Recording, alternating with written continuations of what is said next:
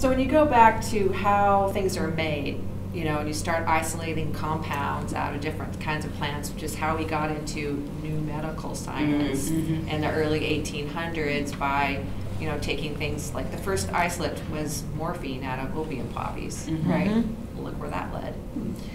And they moved away completely from whole plant applications to that, and then right after that, hypodermic needle came out.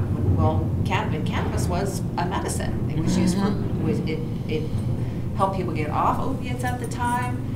It helped with pain, and then, but because it's not water soluble, they couldn't inject it into you, right?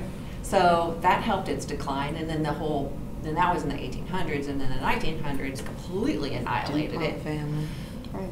But what they say now is, well, we have to take it apart because we have to figure out a way to dose it, right? But talking about, you know, your friend who's taking a pill and this whole one pill fits all mentality that we've been working with for the last 200 years, it doesn't work.